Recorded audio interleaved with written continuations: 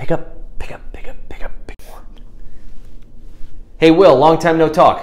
Nick, Mary.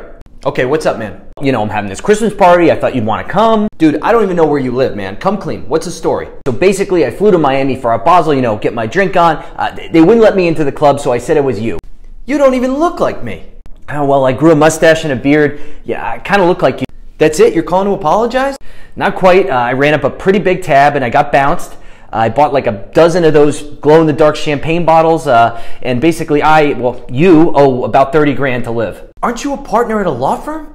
Dude, I've got 2 kids in private school, 3 car payments, a house in Rock. Man, if you ever need real help, call me back, okay? I know a treatment center that saved my uncle's ass. Otherwise, throw the charge on a low-interest credit card, eat the monthly payment, and move on.